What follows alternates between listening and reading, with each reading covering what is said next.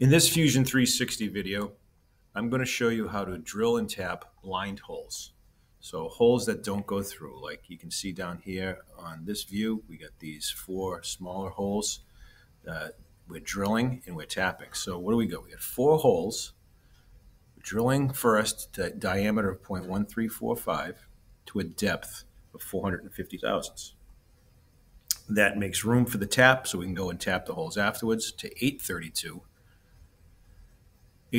tap to a depth of 320 thousandths. So you notice there's quite a bit difference in the depth of the drill versus the tap.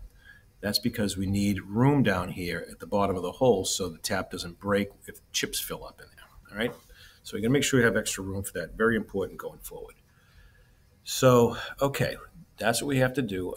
One thing to let you know is this drill diameter of 0.1345 that's called out on the drawing. There isn't an actual drill size that's, a standard drill size. So we're going to use 0.136. That's what we normally use for an 832 anyways. So over to Fusion 360. I've already got my model done. I've got my setup ready to go. No extra stock, just the stock is just relative size with no extra stock. I've also got my X, Y, and Z set up properly, so Z is coming up away from the hole. All right, X is to the right, Y is up, okay? So these are the 4 holes we're going to drill, tap blind. Start out by clicking on drill, and I'm going to select my first tool, which is, of course, my spot drill, using a 1/4 inch spot drill. And I'm going to select all these hole faces. If you notice, this is going real deep. It's going to make a huge countersink. We're going to change our height for our bottom height. So top height should be from the model top or hole top, either one. Bottom height of the drill point is also in reference to the model top or the hole top. So our bottom height is set at negative 1.120. That's just a default that I have. But since an 832 is a fairly small hole, I'm going to make this, I'm going to go 60 thousandths. Right? So you can see it just puts a little bit of a spot in there now. It's not going too deep.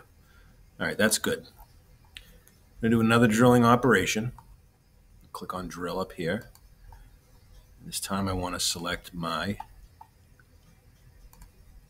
tool 2, which is the 136 drill. I'm going to go select those holes again.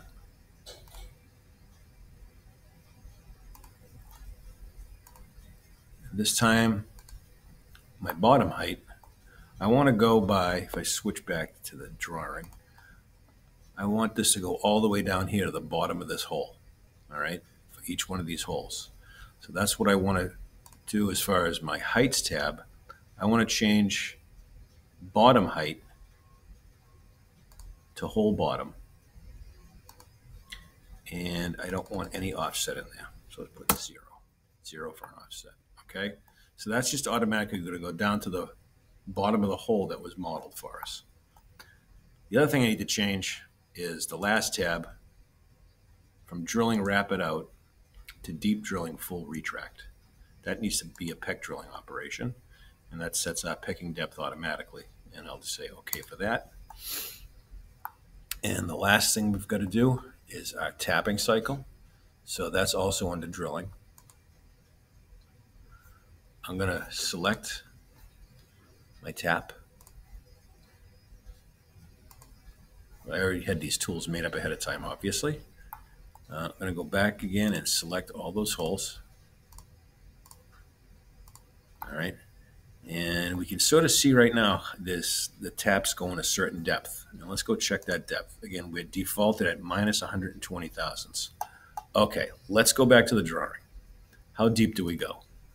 Well, right here, it says 832 to 0.032, 0.320 deep. So 320 thousandths. However, at the end of the tap itself, the tapping tool, there's a chamfer on there, a very slight chamfer. So we've got to add a little bit extra depth because we're not going to get the full tap diameter all the way to the tip of the tool.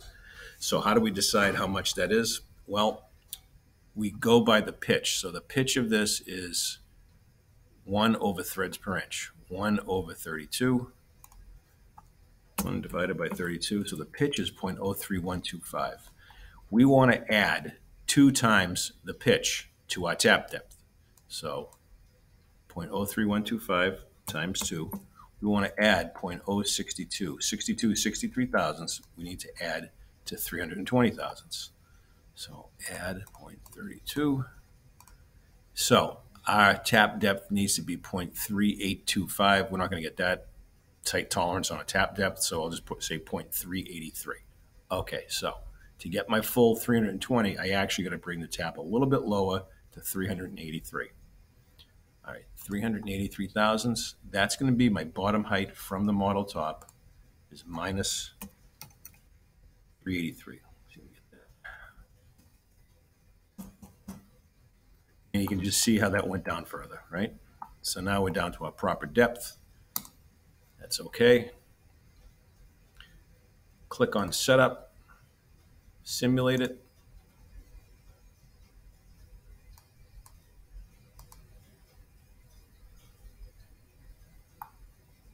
That all looks good. And even if I look down inside of this part, I can see that there's a little bit of extra hole depth in there, all right, that we didn't tap. That's good. That's how it should look. That looks like a good, safe program. I feel very comfortable with post-processing this.